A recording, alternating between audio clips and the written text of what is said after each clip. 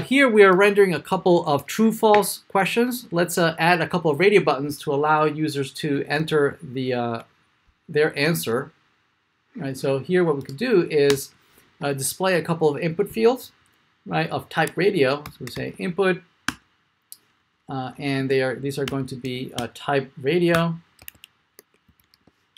and it's going to allow us to either select yes or no. Right, and maybe put a break in between. Oh, well, actually, instead of yes or no, we'll say true, false. So there we have it. So here we are rendering the two questions here.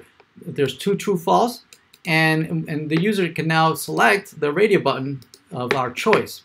But notice that these radio buttons are not mutually exclusive. By default, they are not, right? We need to configure them to be mutually exclusive. So let's see how we can make these mutually exclusive.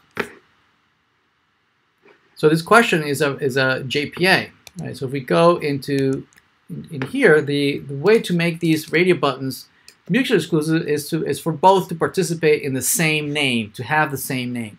So if the name here that was a JPA question, then perhaps a good name for this might be JPA. Right, now that they have the same name, right, when we render and use them, notice that they are now mutually exclusive. See that? So now they're behaving correctly. But because these two radio buttons and these radio buttons down below are being rendered by the same component, they both are going to have the same name.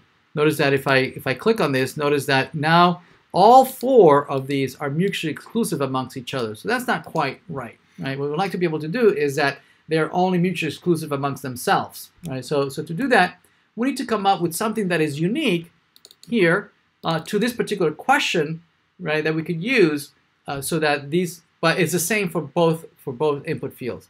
So something that is unique within this question is the ID of the question. So what we could do here is instead use the question and the ID for that, right?